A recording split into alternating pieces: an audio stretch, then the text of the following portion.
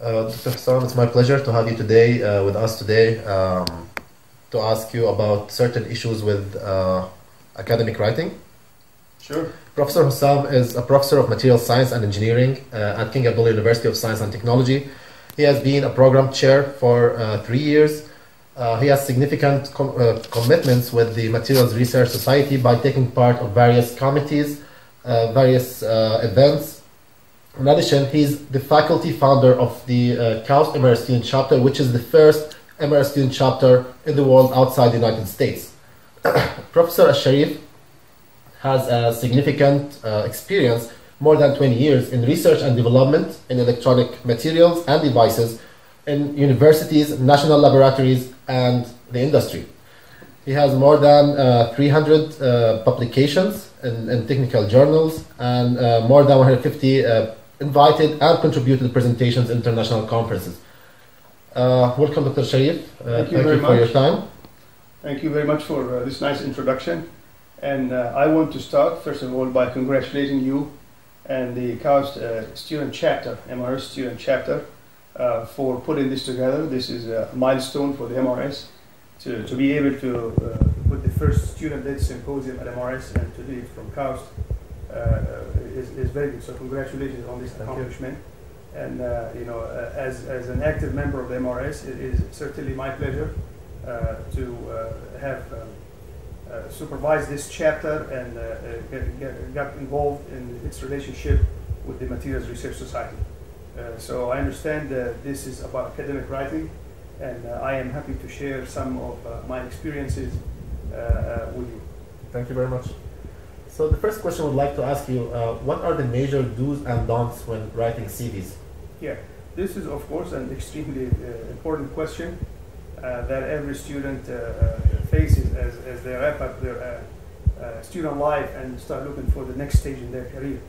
So I would say one of the most important things is that to try to prepare a CV that matches the job that you're looking for. You know, often you get trained in one area and you may apply to different positions. So one thing you want to do is to try to focus on these skills that you have developed that actually match that job. So if you're looking for a job that requires certain skills, you want to highlight those in these CVs. So you have to be careful of who you are sending your CV to and prepare it accordingly by focusing on these skill sets. Another extremely important thing is that you know that often employers have hundreds of CVs to go through. So they don't have a lot of time to examine a 10-page CV. So you have to be concise. So my advice is usually to keep it to about 2 pages long. So that people usually will scan it quickly and then will immediately make a decision right there because they have usually a big pile of CVs to go through. In that category also, what you want to do is that I would put bullets, for example, rather than paragraphs, because if somebody is scanning a CV quickly and you have a minute or two is looking at, if you write a lot of paragraphs style with a lot of text, they're going to miss a lot of important information. So you need to be creative in using, not overdo it, but such that you highlight the key things that you think are important by using bullets, by underlining, by using formatting, so that somebody who scans quickly, it's comfortable for the eye, but yet they catch the key point of your CV. Another thing I would recommend is that, often we do a lot of things. You want to prioritize the important things first. So, for example, talking about hobbies and things, usually this is either leave out if you don't have room on the 2-page CV.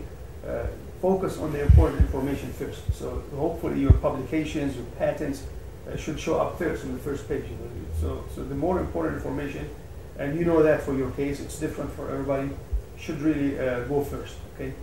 Another important item for writing an effective CV is to actually focus on what I call power words. Okay, action words. Words that show that you take initiative. For example, developed, demonstrated, initiated, led.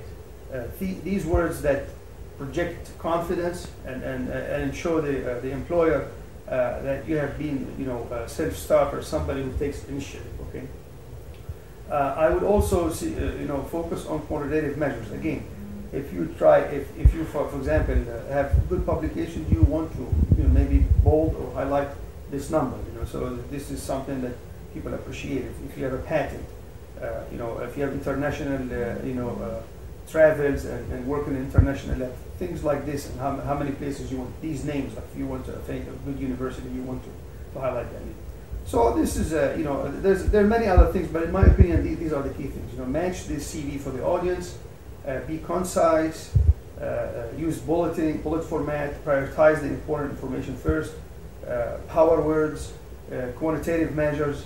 This is our the measure do's. Of course, there are measure don'ts as well, and there's a few of them, and some of them I think the key that sometimes I see in CVs. You want to avoid talking about negative things, negative experiences in your studies. You want to avoid providing information that may be used in a discriminatory way against you. So you don't want to highlight these things. Also, it is not advised to talk about salaries or salary information. Leave this to a later stage of the job search process. So if you are offered a job, I would not bring this up on a CV, and I'm expecting this, or I was making this. This is something that better be left out.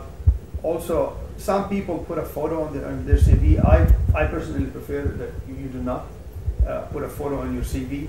And then another rule, so we always talk about academic honesty. Same thing on the CV. Do not lie. Because employers and universities, they have a way of finding out if you try to put untruthful information. First of all, it's not ethical, and second of all, if you get caught, it could potentially destroy the job that you have been dreaming of. Mm-hmm.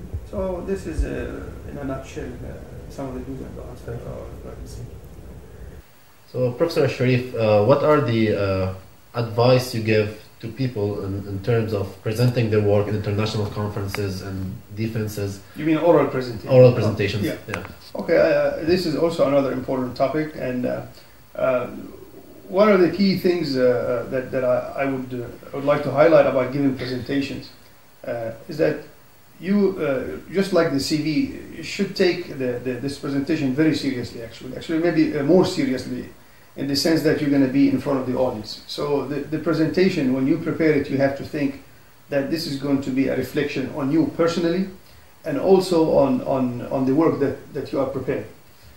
So if you don't take it seriously, then it can actually give a bad impression about you or about the work that you are doing. So what does that entail? What does that mean? So the first rule of thumb I tell my students is that you have to prepare, and prepare. It means you have to prepare vigorously for this presentation, and you have to write notes down, and then if you, for example, like to use a presenter view in PowerPoint, you can look at these notes as you are doing your presentation. So effective preparation is one of the most important parameters for giving a good presentation. If you don't prepare, the people will immediately tell, and you will not have a coherent message, and your presentation will not be really well given, and that's going to reflect on you and on your work. So in fact, you could have an excellent results, and by giving a poorly prepared presentation, make it lose its value. So preparation is basically number one. Number two is that in addition to preparation, I would recommend that you practice in front of an audience, not just in front of a mirror. Mm-hmm. Actually, you all work in groups. You have teammates, classmates, help each other out. So you could arrange with them that, okay, whenever you have an upcoming talk, prepare it, and then usually give it an audience, because you have people of different backgrounds, different perspectives. They can give you a spectrum of of feedbacks that almost certainly will help you improve your presentation. They can point out errors. They can tell you sped through. This is not figure. It's difficult to understand. So this is absolutely very important. And also, one of the other things is that it's important, for example, that you make eye contact with the audience and move around. Sometimes I see people giving a presentation that, maybe because of linguistic limitations, they would read from a paper. They'll be holding something, reading it, or they'll be always looking at their computer screen throughout the presentation. This is not good. I think if you want to engage the audience, you should make eye contact with them, If you have a mobile microphone, move around, don't stick around, move around in front of the audience, kind of vary your movement. I think this also is good. You also need to go slow. There's no need to speed up. Of course you have to stay on time, but don't rush the way you talk and the way you say things. You should be relaxed. And I must point out that this relaxation can come from effective preparation. If you have prepared effectively and you know exactly on each slide and what you're going to say for each slide, you will, I think, naturally become relaxed. And if you become relaxed, you can do all of these things.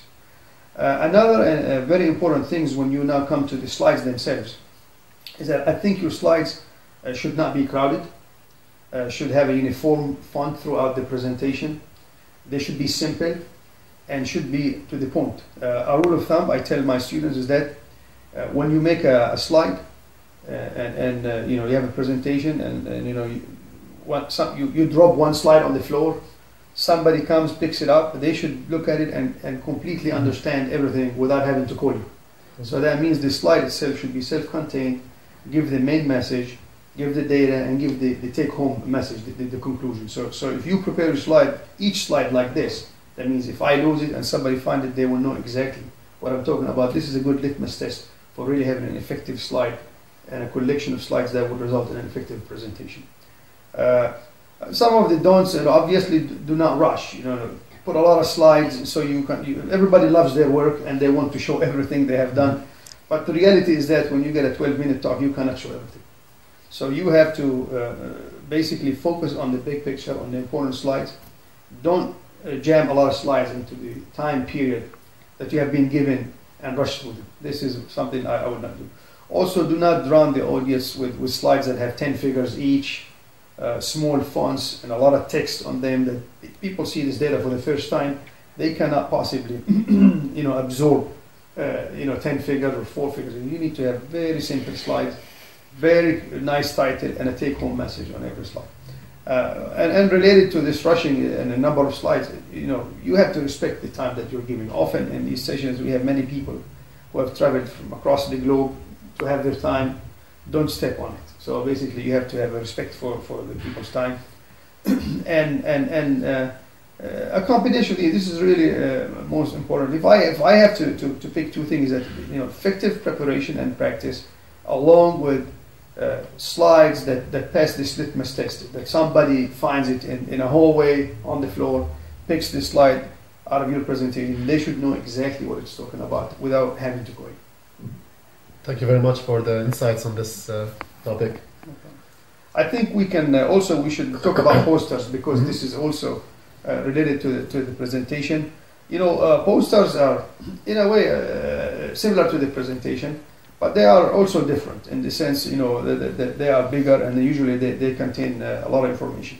So some of the key things about posters that to have a very concise title, brief. You don't need 3 lines of a title. It really should be short and catchy. And sometimes it's difficult to have it short and catchy because we are dealing with technical issues, but you need to invest the time and consult with your friends to make it nice and catchy. Also, you should try to use a reasonable color combination. You could do that if some people have an eye for this thing, but you could also look at previous posters. Do not use a lot of yellow, for example, that's hard to see, or mixed colors that don't go together, and have 15 different colors in the poster. This is just repulsive. So you can look at previous example and calm colors, nice that match nicely, go together. Similarly, you should not have it very cluttered. So you should not try to jam a lot of data in it. You should use appropriate font. And a good rule of thumb here is that from 10 feet away, the poster should be, the title should be visible, and if you use that rule of thumb, then the poster is probably in decent shape. Another thing I would say is that the number of words, the total number of words in the poster also should be limited. So the poster itself is made of individual slides. So a rule of thumb is a few hundred words probably for the whole poster. 500 to 800. I would not exceed that. You should have nice conclusions. Actually, for the presentation and the poster, it's always nice to tie up the work with a conclusion slide, because often people may lose sight of the fact. So I always insist there's this conclusion section in the poster, and in the presentation with my students. And that's it. So finally, in closing, I just want to wish you guys a successful symposium and reiterate what I said in the beginning. I'm very proud of you for putting this first student-led symposium at MRS, and I'm proud that the CAUS student chapter have done that. And thank you very much. Thank you very much.